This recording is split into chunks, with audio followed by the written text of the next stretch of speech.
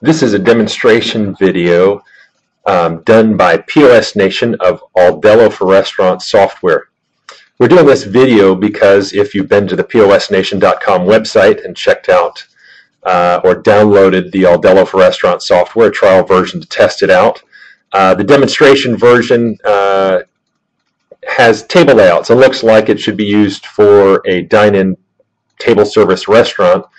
But the software has many configuration options, is easily configurable, and can be configured quite nicely for a coffee shop in a lot of different options that really lend itself very well to this. So we're going to demonstrate today a demonstration database made for one of our customers in a coffee shop. We've done a lot of coffee shop installations. In this particular case, and there are many other configuration options we're not going to be able to show today, but we're going to show as many as we can in this demonstration. You can see here that we have this set up with a menu of mochas and cappuccinos and whatever they want. I'm going to ring up here a small mocha, and it comes up with options for whatever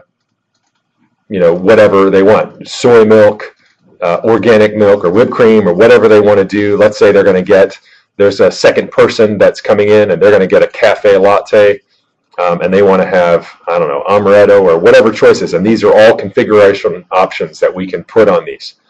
So we can have a cappuccino with non-fat milk, and we could put an option on here for decaf or regular or however we want to do. And if you'll notice over here, we have options for cashing out the transaction. Total on the transaction is $8.95. If this is a cash transaction, we can just hit $8.95 right here. It'll automatically cash out the transaction, figuring we have even change. The dollar amounts here will change as the transaction gets bigger.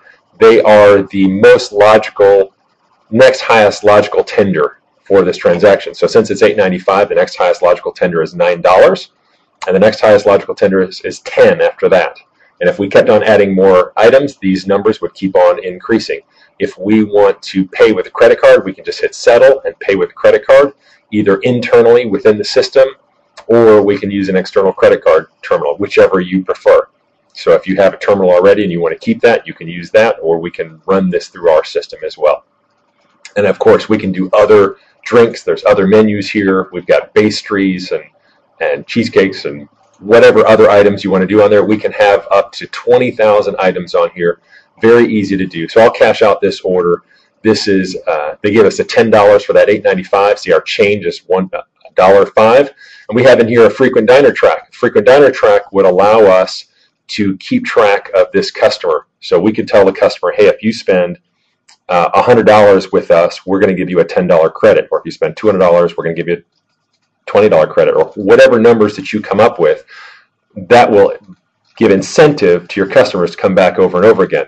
Oftentimes, coffee shops give away buy 10, get 1 free, and a lot of coffee shop owners have complained to us that when they give away 10 cappuccinos or 10 coffees, the customer comes back and gets a large mocha, and their food cost goes way up on the percentage that they give to the customer. But if we give it on dollar amounts, if they give $100, then they get $10 back.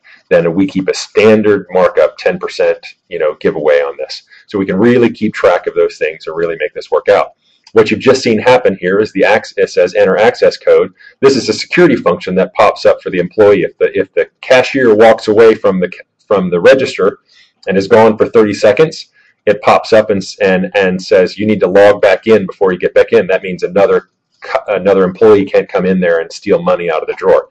This function can certainly be turned off for owners that don't like this function, but it is quite a nice security function for customers who are security minded.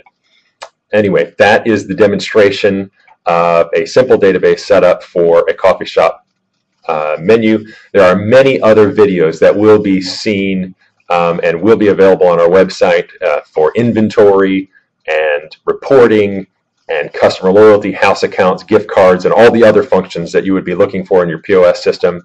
You can find those at POS Nation. Of course, if you're looking for a full quote on a POS system, you can call us, or you can go to posnation.com and receive a free quote, consultation, a further demonstration from one of our knowledgeable salespeople. Please call if you have any questions. Thank you.